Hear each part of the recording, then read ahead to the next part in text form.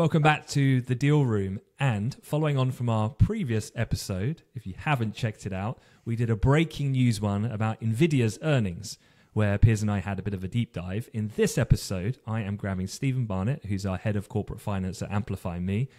I want to unpack the big number, the valuation number that people always band around with Nvidia. But I want to go a little bit deeper. I want to kind of look at that in terms of getting a career insight as to what do people in investment banking look at when they're trying to come up with these valuations, but then also talk strategically. You know, what's so interesting, even with Piers and I talking about earnings, is the earnings outlook and how the company's trying to manage that. So it'd be interesting to bridge that gap of what analysts are looking at, how the company manages that, and also using a company like Intel, who was the Nvidia of many years ago. Young people might not recognize that fact, but it indeed was like the poster child of technology and evolution in tech. And now there's a big divergence between these two firms. So what went right? What went wrong? Stephen, I hope you're going to help me unpack this. So how's it going? Yeah, pretty good. It feels like it's been a while. I think it's been a couple of episodes where we've had guest speakers or we've done something a little bit different. So yeah, how's your summer been? Great. I mean, yeah, a couple of trips away, and I did manage to hear your conversation with Peter. So shout out to Peter if he does tune into some other episodes. I thought that was a great conversation to get an insight from bulge bracket to boutique and things like that. So the point I'm making is my summer's away, Stephen. You're still in my ear.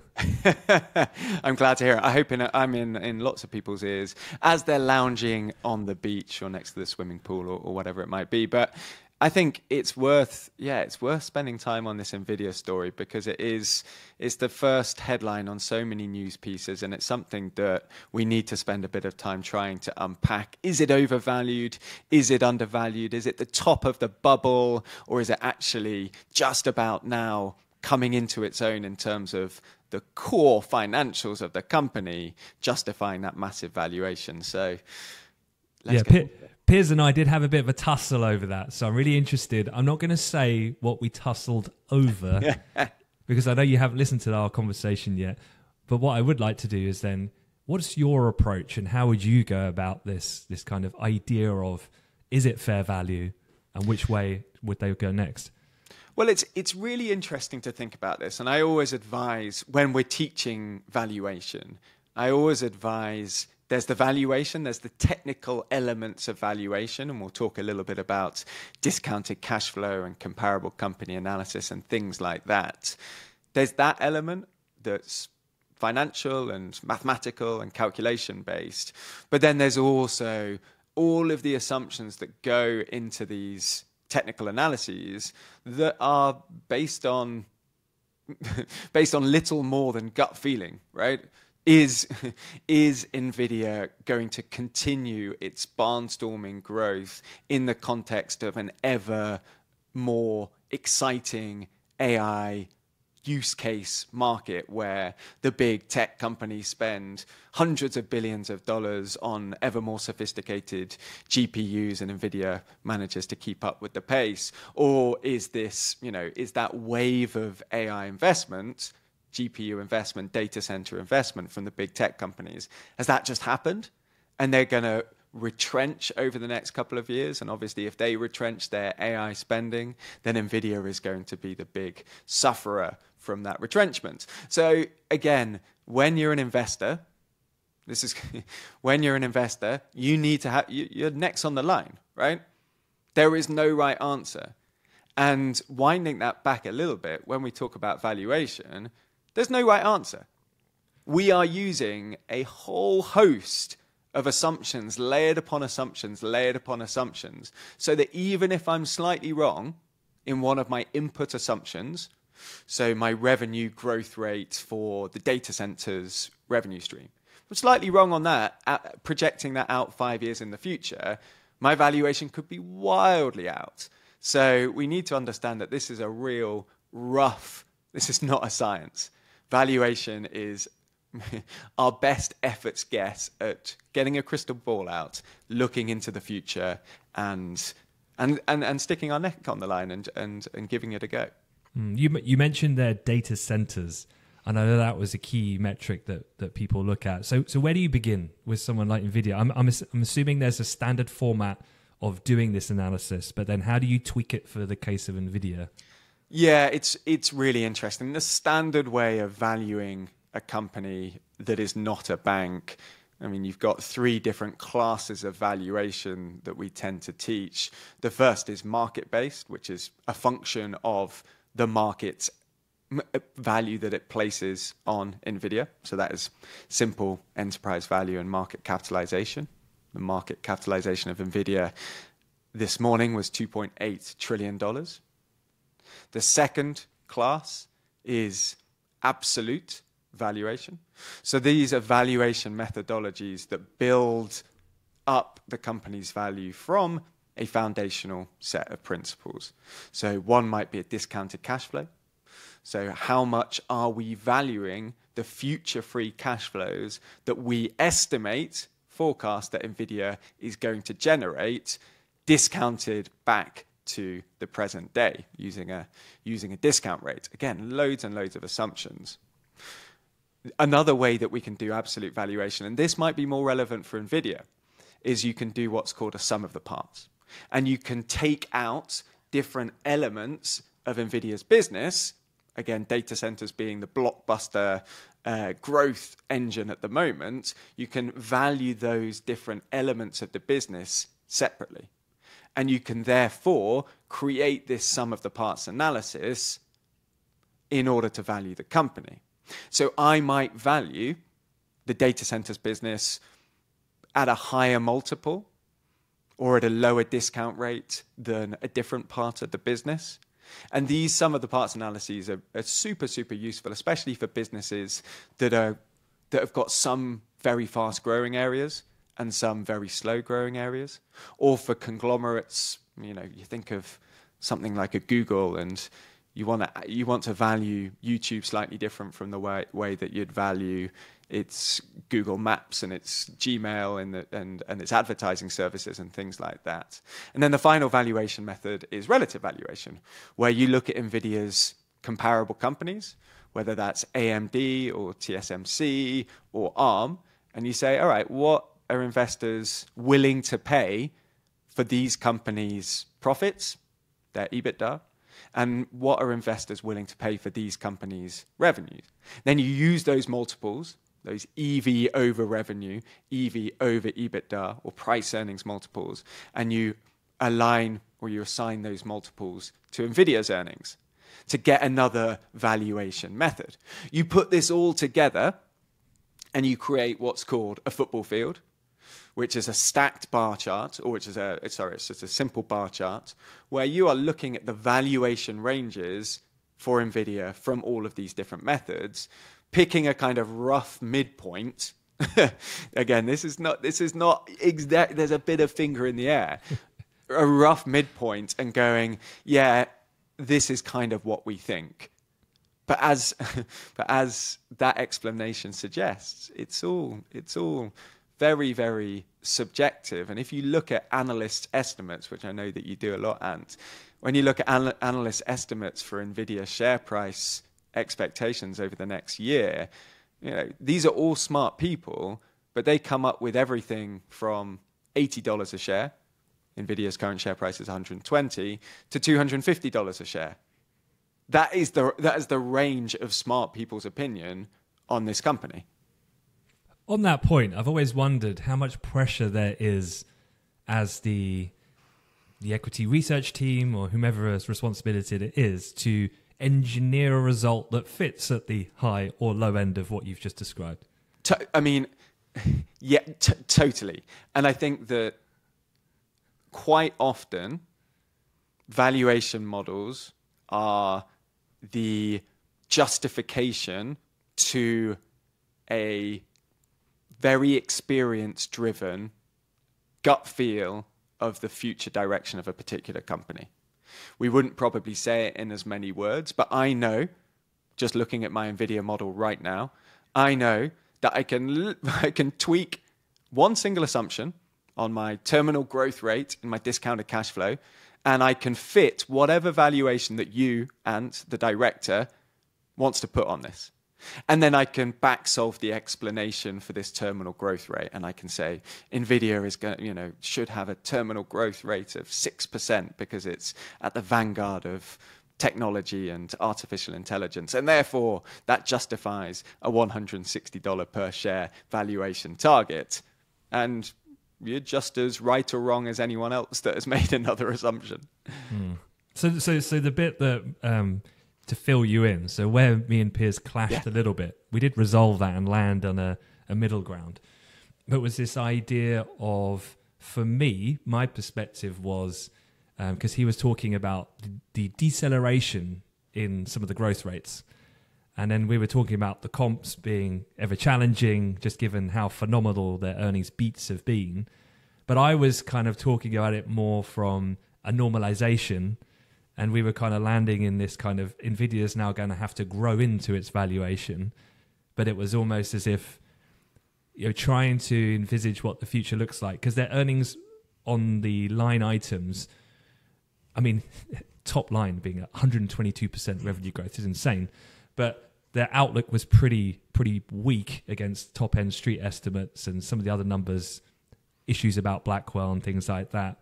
I guess my question is when you're valuing, for me, he's kind of glass kind of empty. I'm glass half full. I think it's healthy that the numbers are coming down and that strategically the company, it seemed like, are being quite vague about things like upcoming technology rollouts like Blackwell, what revenues they can expect. So, yeah, just wanted to get your thoughts on that kind of comparable, and then managing a company which is growing insanely fast still, but is coming off that peak.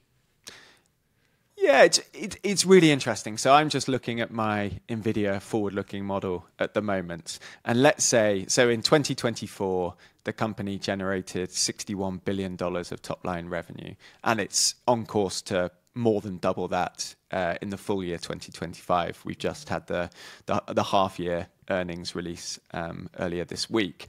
If I project that the company's compound annual growth rate from 2025 through to 2029, the 5 years, is 35%, which is an average of a bunch of brokers. So starting off at 100% growth in 2025 and then decaying down to about 10% growth by 2029. So still pretty good, but the GPU market growth is forecast to be 25 to 30%. So it's not an unrealistic growth expectation. Then if I go down to my valuation metrics, my EV over revenue and my EV over my EBITDA, in FY 2024, my EV revenue is 50 times, which we all, our mouths are open and go, wow, how is the industry, how is the investment industry paying 50 times revenue for this company? And they're paying 88.2 times EBITDA for this company. These metrics, these valuation multiples are extremely high relative to their peers. AMD is valued at about 10 times revenue and about 40, 50 times EBITDA. But then if I look 2 to 3 years in the future and I've applied my growth rates and I've applied my gross margin assumptions and my cost of goods sold assumptions to my FY 2026, assuming that EV of 3 trillion stays about the same. So EV over FY full year 2026 revenue is looking like it's going to be about 14 times. And EV, current day EV, over 2026 forecast EBITDA, profit, is going to be about 23 times. So you can see how the speed of growth of this company, even if it slows down, you grow into your forecast. The problem is the market, the industry, as you would have discussed on your podcast, always want ever more bombastic, blockbuster, exceeding expectations by X, Y, and Z. What's actually happening is they're fulfilling expectations and they're fulfilling the valuation that's been put on them, and they're kind of playing catch up. But that doesn't mean that Nvidia should be worth 5 trillion. It should be worth the amount of money that it's worth. And that's why I think the shares can can take that 10%. Well, I think they finished down 6.5 the day after their earnings, after dropping a bit more in aftermarket. In the context of the bigger picture, I think it's a good airing of the laundry to be a bit more realistic with what they were trying to achieve in the conference call with analysts, I felt when I listened to it. Totally. And I mean, from all of the different valuation methods that I've got on my screen in front of me, from sum of the parts through to DCF, through to trading comps, my range is $70 to $110 a share. Current is about 120 or just under. So, I still think it's pretty frothy, but it's growing into that valuation. All right. Well, look, talk to me about Intel. Intel, I never hear people talk about, other than I see its sticker on people's laptops. So it's evidently still a major player. But why aren't we talking about them in the same light of what we're talking Nvidia? Yeah, I wanted to do a tale of two companies because the rise of Nvidia has been so singular, and especially for people that haven't seen a bunch of different shooting stars from valuation perspective and from excitement and investor hype perspective. I just wanted to take a step back and compare Nvidia with the rise and staggering fall of Intel. So the headlines, and the two companies have recently brought out their most recent earnings reports. And I just want to do a bit of a side-by-side comparison. So the market capitalization of Intel is $84 billion. Nvidia's, as we discussed, as of today, $2.9 trillion. Intel's EV over revenue is 2 times. Nvidia's, well, we've said it, 40 times. So there's a massive Nvidia's revenue growth year on year, last year, 122%. Intel's revenue decline, 14%. Nvidia's gross margin, 76%. Intel's gross margin, 42%. And now this is the staggering thing. In 2021, Intel's revenue was $79 billion. And Nvidia's revenue was $17 billion. Fast forward to trailing 12 months revenue, and Intel's revenue has gone down to $55 billion from $79, and Nvidia's has gone up to $96 billion from $17. How unbelievable is that in terms of a reversal of dominance and fortune? And I mean, so there's so many things that we can talk about. The 1st of August, the August earnings report for Intel, it was a shocker. Share price down 26%, plans to cut 15,000 workers. Interestingly enough, we discussed data centers earlier on. Their data center revenue shrunk. If you think, so Nvidia's data center revenue for the 3 months that we just had was $26 billion. This time last year, it was $10 billion. Intel's data center revenue in the last 3 months, $3 billion. The year before, $3.1 billion. So what the heck has happened for this company that, if we step back a little bit, was basically a founding member of the computer age? Intel was the company, not only from a technology perspective, but from a management perspective. It effectively brought in, through its chips, it brought in the computer age. And it was one of the most valuable companies in the world. And it had this wonderful duopoly, so 2 companies dominating a market. It had this wonderful duopoly with Windows, where everyone bought a Windows, of course, and every Windows was powered by Intel chips. I don't know if you remember back in the day, the Intel Pentium, the Pentium processor. I remember that very early on in my computer buying history, the Pentium. It's cutting edge, Stephen. It's cutting edge technology. Cutting edge back in 1993. And so they were at the absolute cutting edge of all things that were good and innovative in the world of computing in the 1990s and into the early noughties. And then it all started to unwind. Right. So things are pretty bad, is I guess what you're saying. But how did it get that bad, and how quickly? You would think that they could see, I don't know, signals happening requiring some sort of strategic shift. I'm guessing that they either didn't react or didn't see that. So where did it all start to go wrong for Intel? Yeah, I've got 5 strategic missteps and maybe one reason for those strategic missteps. So, and again, these might be quite prescient for Nvidia, which is at the top of the pile at the moment, but there's always new technologies coming down the pipe, and they may not be quickest to react to the next wave. So I would say Intel's most famous strategic error came in 2006. You might have heard about this one, where it declined Apple's request to produce chips for the iPhone because they were resting on their laurels that, we've got 85, 90% of the chip market for desktop computers and laptop computers. I'm not sure the cost is going to be worth it for the iPhone. It's a little bit small fry. It's a little bit too expensive. So Apple went to ARM and Samsung. So ARM as the designer and Samsung as the manufacturer. And then now it uses TSMC.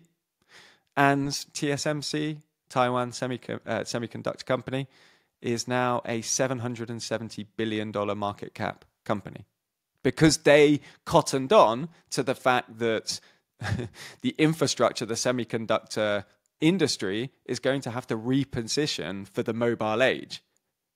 Intel could have done it, but they didn't because they were the big incumbent and they had these strategic blinkers on to say, yeah, well, iPhone could be good, but, we've got a great business.